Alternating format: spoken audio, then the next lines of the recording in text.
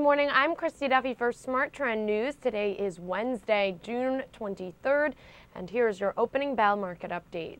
U.S. stock futures are trading higher today ahead of the conclusion of the Federal Reserve's two-day interest rate meeting. Investors will be focusing on the Fed's assessment of the economy for signs of recovery. The benchmark rate target is expected to be between 0 and 0.25%.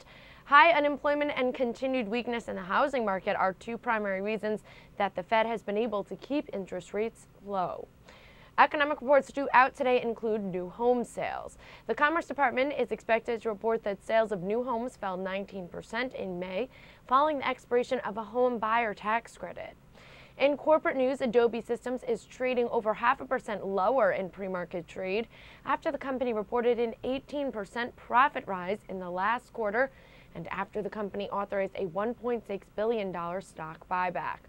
Nike and Bed Bath & Beyond are scheduled to report earnings after the market close.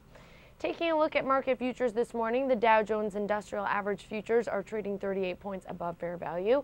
The S&P 500 futures are trading 4 1/3 points above fair value, and the Nasdaq Composite futures are trading 8 1/4 points above fair value.